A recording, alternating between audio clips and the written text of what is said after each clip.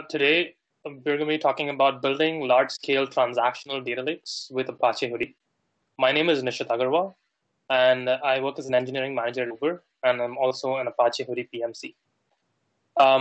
Something I wanted to share with you guys is Apache Hudi recently graduated to an Apache top-level project from an incubating project.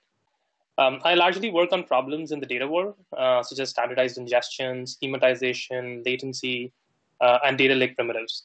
I've marked a couple of other blogs that may be of interest. If these slides are made available, I would encourage you guys to check it out.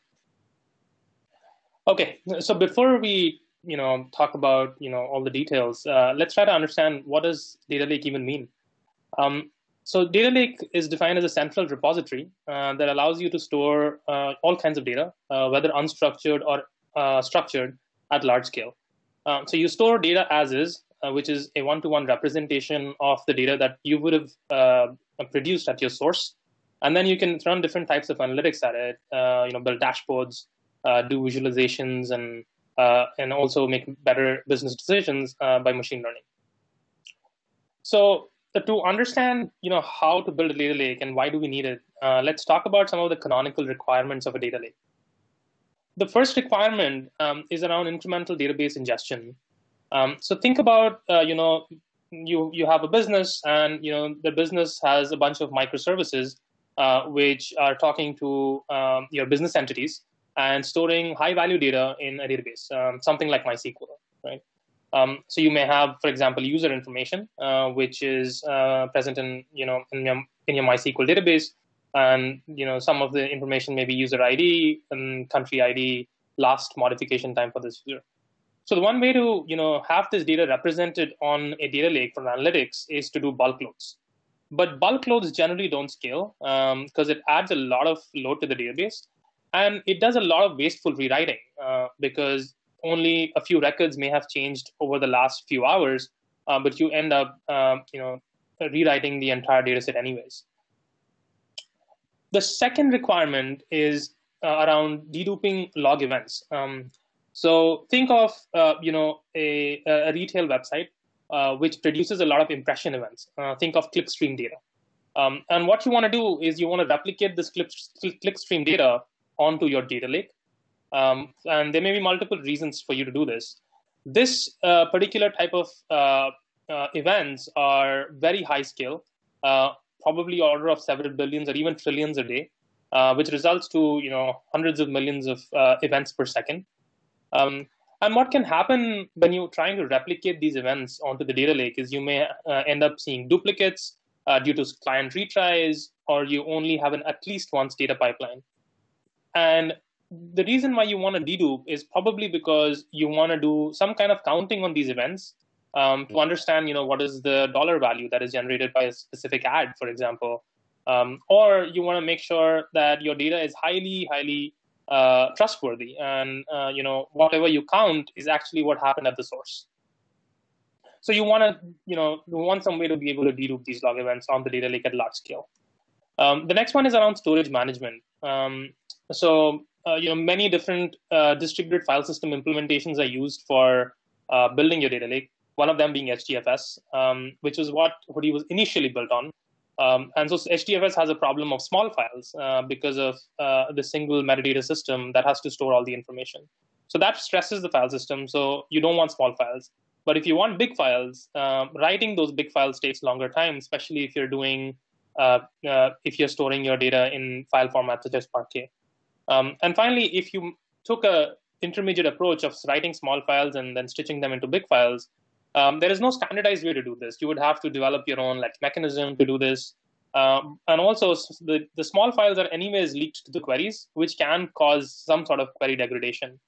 And this also causes a lot of write amplification, given you write the data and then you write it again. The next requirement is around scaling the distributed file system. What are the guarantees that we want from a distributed file system? So you want to be able so any ingestion or query on a distributed file system will ask the file system, hey, what are the files available in a particular folder? And then you want to go and list it. This could be single-threaded versus multi-threaded in parallel, depending on what kind of distributed file system you use. Especially with some specific file systems, you don't have appends in some cloud storage. In S3, listing is eventually consistent, which means once you write it, you may or may not get the exact contents back. And then, there are other like gotchas, such as large directly listings are very slow. So how do we get around scaling distributed file systems? The next requirement is around transactional rights. So we all use, databases such as MySQL or cloud stores, which provide, asset semantics. But what does it mean to have asset semantics on the data lake?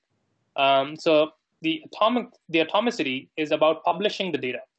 When you're ingesting this data, this can fail midway due to multiple reasons. And what you want to show to your users is either everything succeeded or nothing succeeded at all. Consistency is about being able to serve only valid data, and any invalid data is rolled back. You also want isolation, and in this case, we talk about snapshot isolation, which means that you could have concurrent readers and writers, but the readers only see data which was committed at a certain point of time, and old readers continue to see older data, new readers see new data, and so they have snapshot isolation. And finally, you definitely want durability because you don't want any data loss.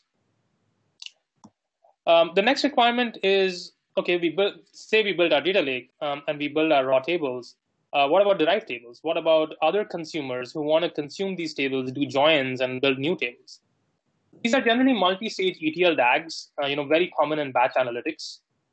Generally, it takes in reads in large amount of data because they're probably reading from like tens of tables. A good example is, say you have a raw table, which is a table about payments, and the payments is in many different currencies, and you want to standardize those payments in some sort of a standard amount currency, and you want to build a derived table out of it. Right? How do you keep this data in the derived table fresh? Right? Do you pull the entire data? Can you do checkpointing? What field do you choose to do checkpointing? And there are many scaling challenges. How do you do these recomputations? Right? How do you do windowed joins around all these tables? There are many challenges that plague derived tables, some of which are similar to raw data, such as scale, and some of which are not. The next requirement is around compliance and data deletion. With data being something that is of importance to everybody, you want strict rules on data retention. You want to be able to correct data. You want to be able to delete data. And you want to do it everywhere, not in your, sort of unstructured and structured data, but also in your derived data.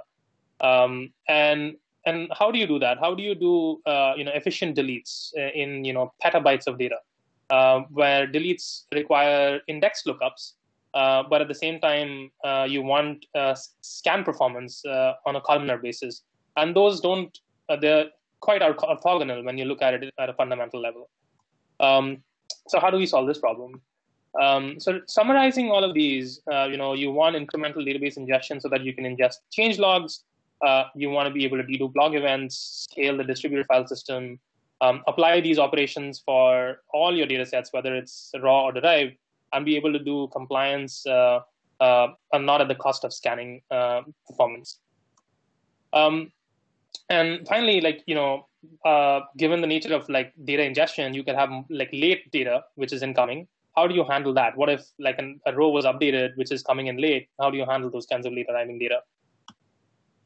So that's about data lake. But how can I build a data lake, right? You need some sort of a data platform to be able to build a data lake. So data lake is just part of the problem. You want peripheral tooling around collecting data. You want dynamic evolution of your static data on the data lake so that you can actually efficiently use it. You want monitoring of performance, a pattern of ingestion. Correctness is crucial, so you want data observability. You want to maintain, how do I maintain multiple technologies, right? Like stream and batch. These use cases and maintaining technologies are cumbersome. How do I make sure I get around that? So the question is, can all of this be managed through a unified system? So let's look at the requirements of a data lake, a data platform, right? So you want managed ingestion. Essentially, it's hassle-free data ingestion. And ingestion of data has many challenges. You have many different types of sources, such as Kafka, upstream databases, raw file dumps, all these kinds of different sources. You want to auto-scale for spiky traffic and for organic explosion and growth. right? And you want to be able to get high quality data, which is usable, and so you want to apply schemas to your data. And how can I do schema management then? And essentially, when you build data downstream, how do I transform this data on the fly during ingestion or later? How can I apply custom business rules, which you may want? For example, you have an incoming data and you have data already present. Your business may want to merge this data for counting purposes, for example. How do I apply those kinds of transformations? And finally, how do I provide data observability? Without being able to get insights into performance and correctness, you cannot maintain this kind of a system. The next requirement is, okay, now I always hear about stream and batch, and how do you unify these? Is there a reason to unify it? So typical Lambda architecture, you have batch, which is great for slow-moving data, freshness of the order of tens of minutes. You can correct any anomalies that you see from your stream style data, and stream data is great for sub-second latencies, freshness, can have errors, late arriving data, but you can treat batch as your fallback plan, right? And storage needs are slightly different. Stream processing data needs some specialized DBs, maybe as sync or state stores, and are mostly row-based. You could write columnar-based with stream as well, but batch is like a very a preferred approach to write like columnar data, like Parquet. Slow to write, but great for scanning. So Kappa architecture talks more about unifying processing. But what about use cases for storage, where you actually care about 1 to 5 minutes, data latency, and you want, data to be in your data lake, whether it's scan performance or ingestion performance.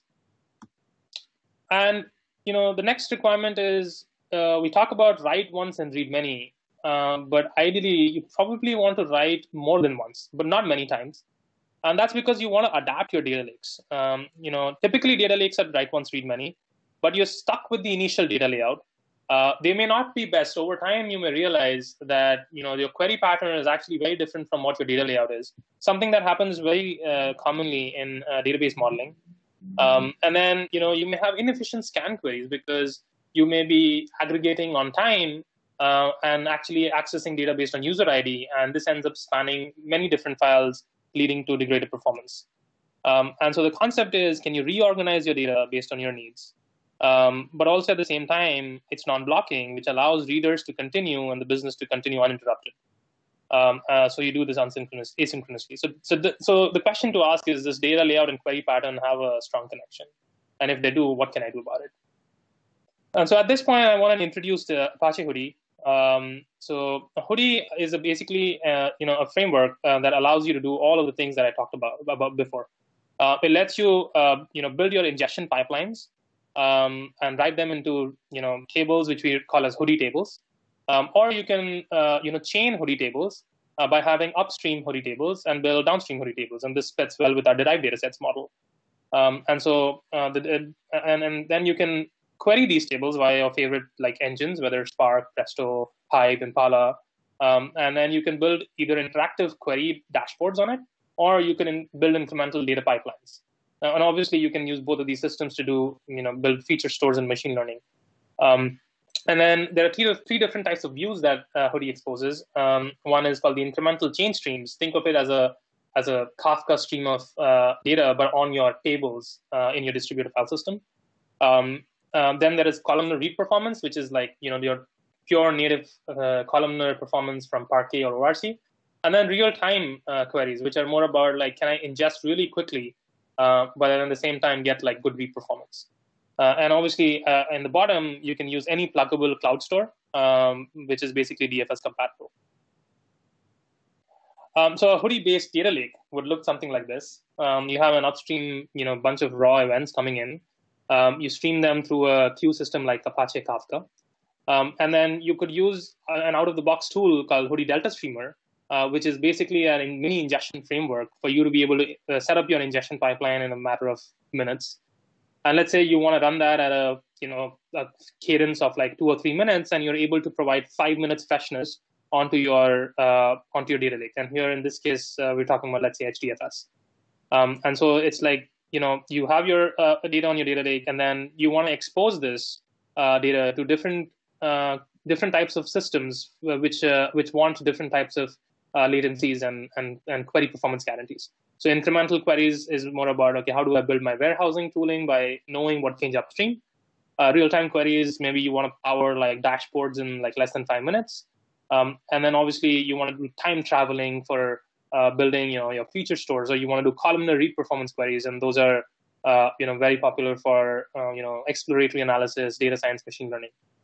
And finally, Hudi also exposes, metrics, pluggable metrics into to provide observability. And also in the future, with what we're working on is being able to adapt your layout based on query pattern.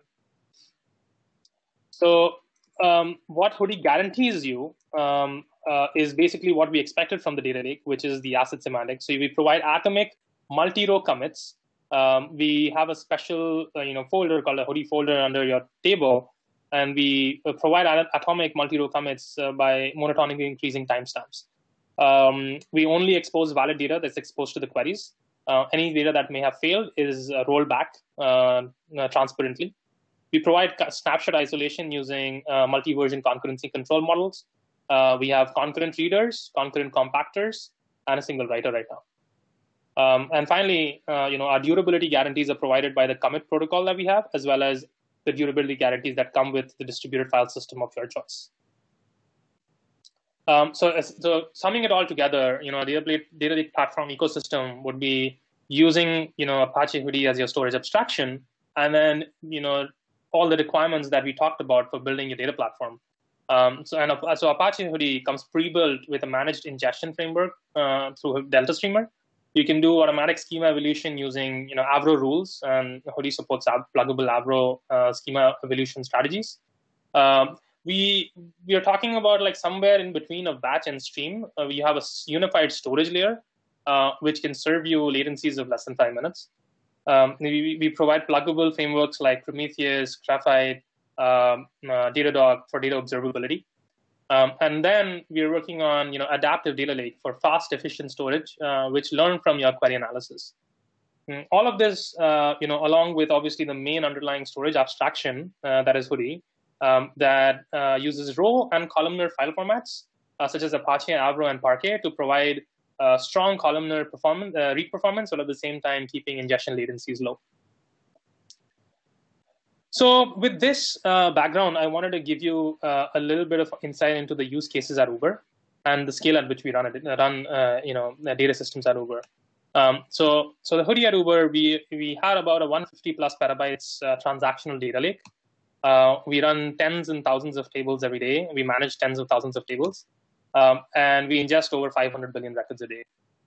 These numbers are slightly older, maybe like a few months old, so may have changed in the recent few months. The Hudi Delta Streamer is an out-of-the-box solution. I wanted to give you an example use case where it is used out of the box. Uber's global network analytics team actually wants to monitor what is happening with the network when the Uber app is running. So think about Uber running on 4G, LTE, 2G, all these kinds of networks in different countries. How do we monitor the performance of the app based on the network? So what the team did is, they ingest a bunch of raw events, which are, network events.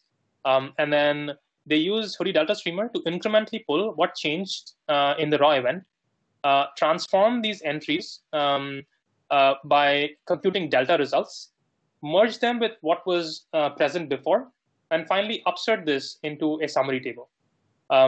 The one of the reasons to do this is because the cardinality of this data can be very large, and so they use T-digest to kind of come down from a large cardinality to a smaller cardinality to come up with an estimation of how the network is performing.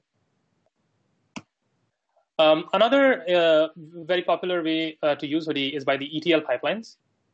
So we already use Hudi to store all our raw data, and even downstream ETL pipelines popularly use Spark data source integrations, and they are many of the ETL customers are very familiar with PySpark, and so they use PySpark and Hudi, and then the way they do it is they have a Hive sort of source where they use Hive queries to incrementally pull this data, and then they use like Hudi and PySpark together to do similar kinds of collapses, other table joins, and finally upsert that data into model tables.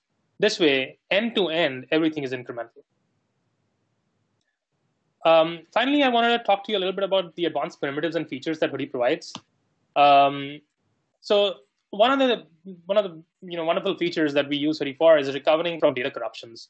So think about running like large scale production systems. Some of the common questions that can crop up are like, what if a bug resulted in incorrect data being pushed to the ingestion system? What if I marked a column as null where I didn't intend to mark it as null? Can I get my old data back? Right? And Hudi addresses these for you. And there are a couple of ways to do it. The higher level tool is called restore, where you can restore the table to a last known correct time. And there are two ways to do this. One is called save points. You can just tell Hudi that, hey, checkpoint my table at different instants of time. And so what Hudi will do is it will optimize for the number of versions that it needs to store to minimize disk space. The other approach is to just say, hey, can I just store 10 versions of data? And I will always go back to one of these versions of data if needed. The downside is that you will need a lot of storage capacity because you're storing multiple versions of that data. But there are slight differences because save points doesn't work for one of the optimized formats that we have for Hudi, which is merge and read, whereas the file versions retained works for both. I talked about incremental ETL processing. I just wanted to give you a quick snapshot of how easy it is to write an incremental pipeline. So all you do is you do a spark.read.format Hudi, and then you just provide a range from which you want to incrementally consume this data. So say the last time you consumed this data was time t, and you want to consume data from now minus time t. And then you just provide that range, and then you give the actual table upstream, and then you can just get that incremental data, create your temporary view, query it, or pass it down to your downstream job. You could do the same thing with Hive. You just have to set some configurations in the Hive shell, or through your Hive driver queries. And the last one is around time traveling. Again, like as you can imagine, since we allow you to move windows for you to be able to read this data, you can just move that window way back and say, hey, you know what? Like I want to query an older snapshot in time, as opposed to getting incremental data. So let's say you want to say, hey, what was the snapshot of my data in between time, T1 and T2, and then you just provide that range, and you will get the snapshot of that data during that time. Obviously, this comes at a cost of keeping those versions available so that you can actually go back to that data. So you can do this with Spark, you can do this with Hive. Some other goodies which are probably of a use is, and I don't know, many people may already have built their data lakes, and they still want to use all of this functionality. How do I do that? So in the last 6 months, we've worked on a feature which provides easy conversion of an existing table into a Hudi table. So it's very simple to do that. You just start a Spark data frame, and then you say, hey, you want to write into a Hudi format, give your source table name, put the operation as bootstrap, and it's provide the output path where you want to save it at. And in the background, Hudi will just go scan this table, develop all the metadata needed, and will not rewrite your data. The data will be as is in the format that you have, as long as it's in one of the file formats that Hudi supports. It will just create a metadata, which is a skeleton to your actual data, and you will be able to use all the features that I talked about Hudi.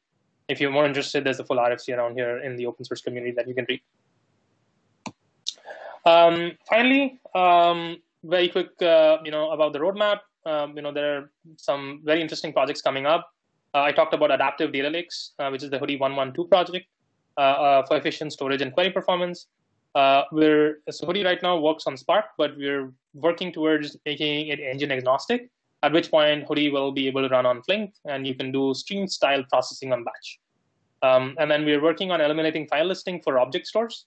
It's code complete. The PR is landing soon. So that's what I had. Please, check us out. Our mailing list is very active. It's a budding project. Lots of exciting stuff ahead. You can reach us at dev@hudi.apache.org, follow us on Twitter, or just go to the website, try out a quick demo. Takes 15 minutes to see whether that suits your use cases, and talk to us about questions that you may have. So yeah, at this point, I can open up to Q&A.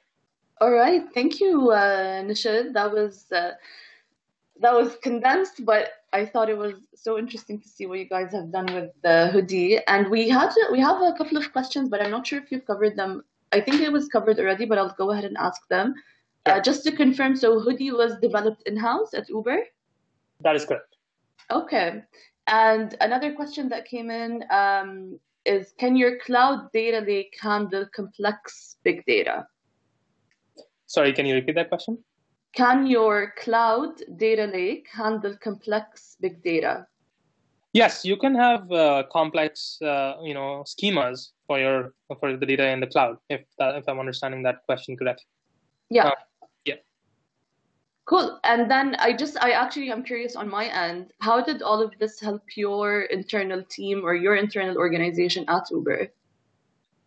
Right. So, one of the backgrounds, if I can give a quick background about Hudi, one of the reasons why we started it was, we had these changes that we were consuming, whether it's CDC change logs or Kafka events, and there was no clear way to be able to manage these at a large scale, while at the same time performing the columnar read performance that we wanted to give.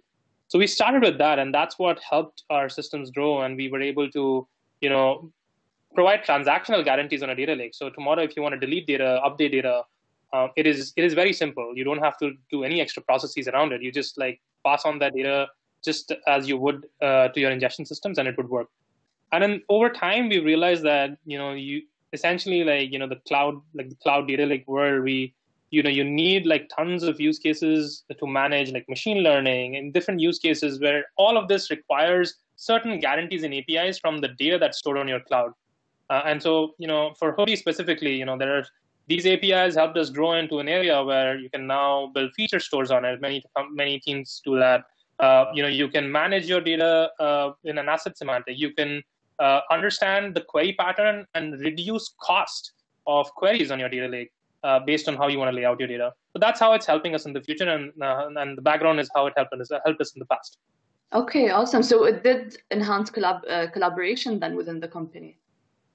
Yeah, it did enhance collaboration within the company, and as you know, this is an Apache open source project, so there is a lot of traction from other companies who also want to use and have similar problems, and so there's a lot of roadmap for the open source project as well. All right, perfect. Well, thank you so much for joining us. We really do appreciate it, and if you are sticking around for a little bit, maybe people can reach out to you directly, or how can they maybe contact you on LinkedIn if they had any questions? Yeah, feel free to ping me on LinkedIn. I can hang around as well, but definitely feel free to ping me on LinkedIn. And the best way is just if you just shoot an email on the mailing thread, I'll be maybe just you can mark, hey, I watched this presentation, and I'll be sure to respond there. Awesome. Thank you. All right, thank you, Nina. Thank you, guys. Bye.